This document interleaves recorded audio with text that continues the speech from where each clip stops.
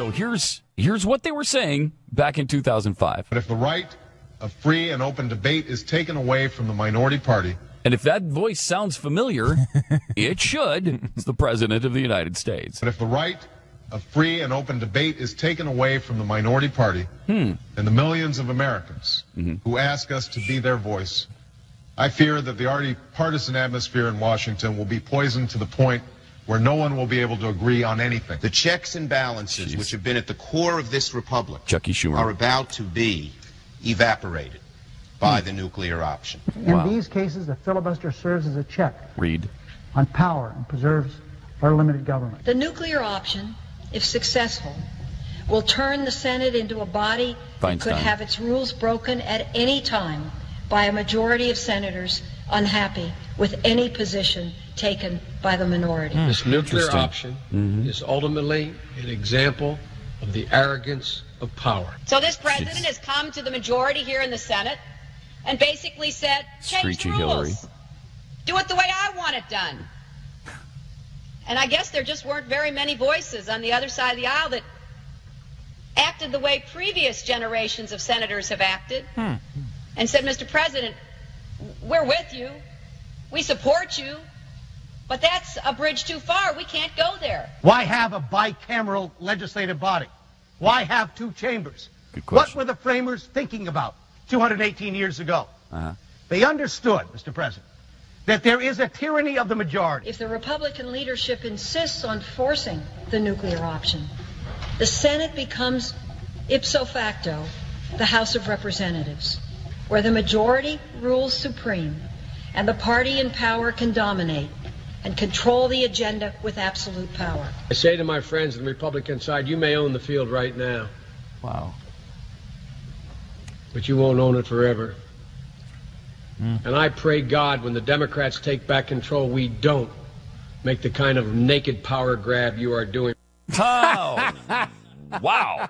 Joe Biden. He prayed to God they wouldn't do the same thing that they just did yesterday. Now, here's the thing that the Wall Street Journal is saying for today. him if he did. Here's what the Wall Street Journal is saying. Wall Street Journal is saying this morning, well, this is good for Republicans because the next time this really comes around, they're going to be able to defund Obamacare, not with 60, but with 50. Oh, really? The next time when? The next time when? The next time the Republicans, the conservative Republicans have power? Really? When will that be exactly? Especially with Obamacare and how they are now, you saw this from Project Veritas, where they are now, they're going to be selling all of the information to places like, Project Texas. That's happening. That Obamacare is now registering people at the lowest income level to vote. Not the highest, not the other people that come in, but if you hit a certain threshold, you're asked, have you signed up to vote yet?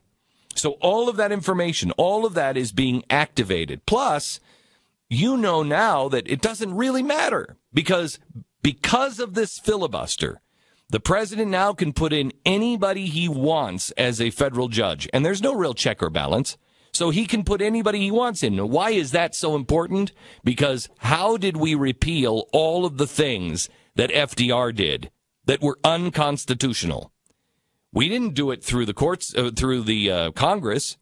We did it through the court system. It hit the court system, and the court system said, you can't do any of this stuff, and threw it all out.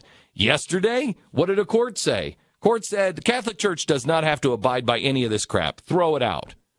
That comes to an end because of what Harry Reid did yesterday. That stuff stops because now you can really affect the law. Forget about Congress. Congress is irrelevant. They were a speed bump, and they have been flattened yesterday.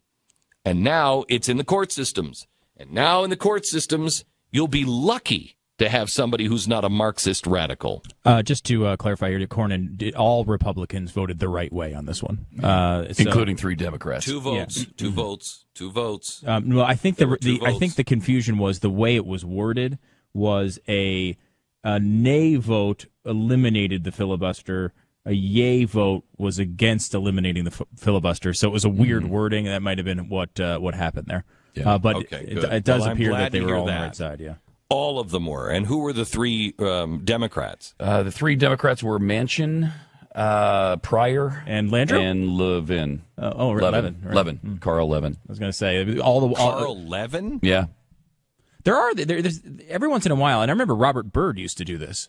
When you come at really threatening those Senate rules and the power of the minority in the Senate, they don't usually like it. That's why it's been there for 200 years. This is why it's called the nuclear option. It's a big deal what they did yesterday. I mean, we talk about them when they did it. You notice when they did it? What they did is they did it on a Thursday, so the news really comes out on a Friday, the least consumed news day next to Saturday. Friday and Saturday are the days that you don't consume news generally. And then it goes into Sunday. The Sunday talk shows, if they even talk about it, the Sunday talk shows are not going to be consumed on Monday because Monday is the beginning of the Thanksgiving week. Yeah. And it's a good time for them. How many presents are sitting right now on Harry Reid's desk that says, don't open until Christmas? How many of those things, you got to open it, you got to pass it to find out what's really in it? How many of those things are going to be passed now, right before Christmas or during the Christmas break, that none of us will pay attention to? They've screwed us for the last 6 or 7 years. It started with the light bulb ban that came from George W. Bush.